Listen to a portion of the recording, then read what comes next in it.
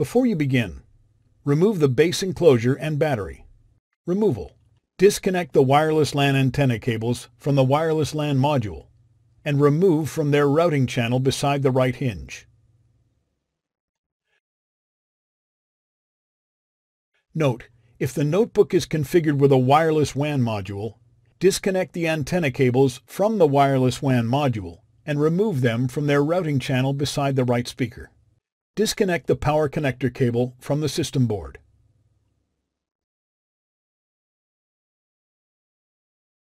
Remove the two T9 Torx screws that secure the right hinge to the top cover.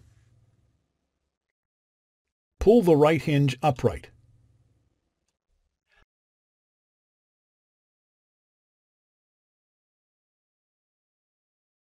Lift up the power connector from its cradle in the top cover.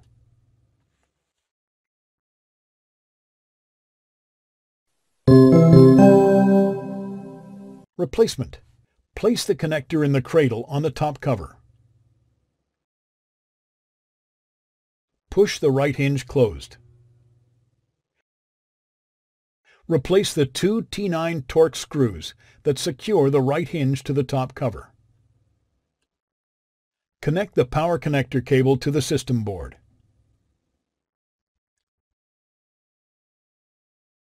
Route the wireless LAN antenna cables into their routing channel beside the right speaker.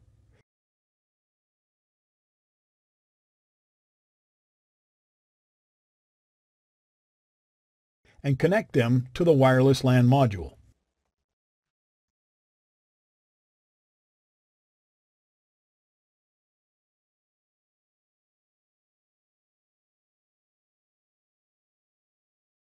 Note, if the notebook is configured with a wireless WAN module, route the antenna cables into their routing channel beside the right speaker and connect them to the wireless WAN module.